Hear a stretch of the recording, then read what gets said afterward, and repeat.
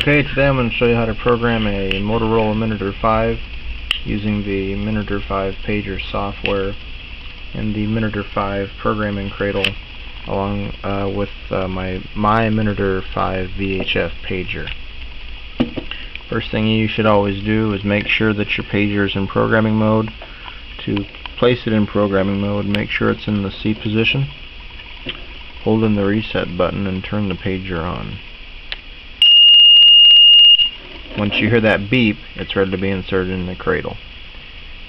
Do so very carefully and gently and straight. When it clicks, it's in the cradle. Okay, now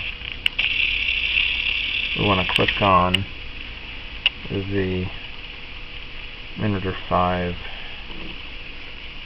logo or software. Click on the little,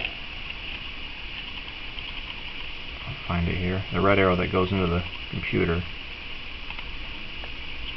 and it didn't like that. We'll switch the COM ports.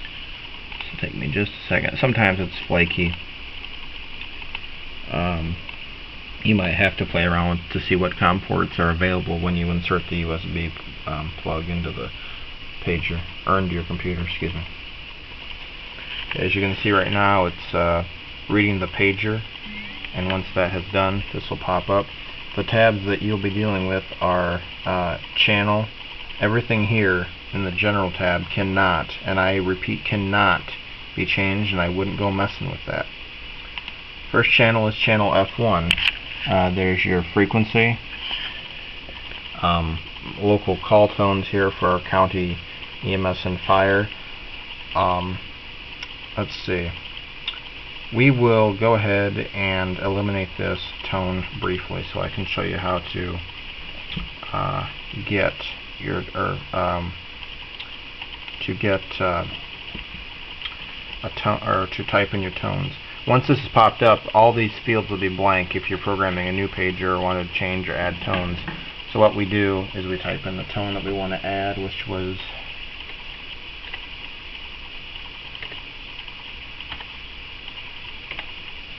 and it might change the tone just a little bit. Nope, it didn't do that. And if you just type in a single number such as 802, it'll change to 802.1. Now the alerts are very different. They're standard, which is beep beep beep beep, continuous, which is long tone. The music tones are available on my website for download for your pagers at no cost.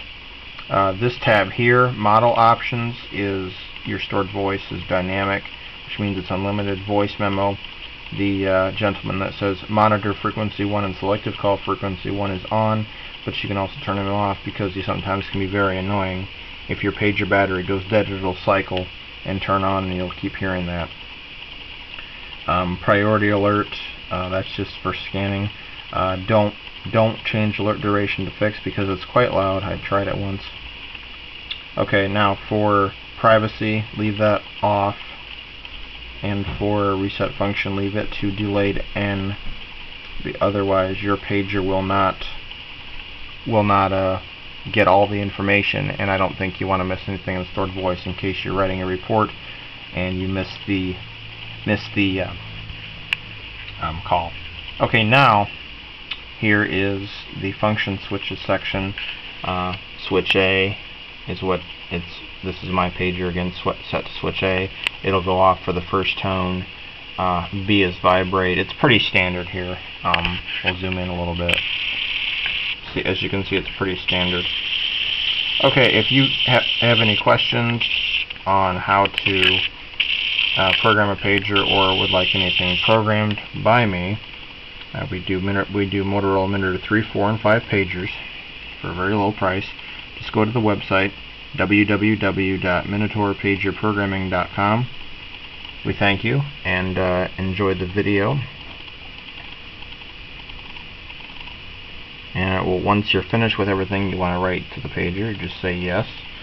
This will cycle to load.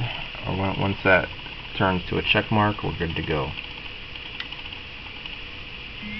Okay, and that is how you program a Motorola Minitor 5. I can do a 3 and 4 request when I have one here in the shop because I do not own one. But they're basically the same. Thank you for watching.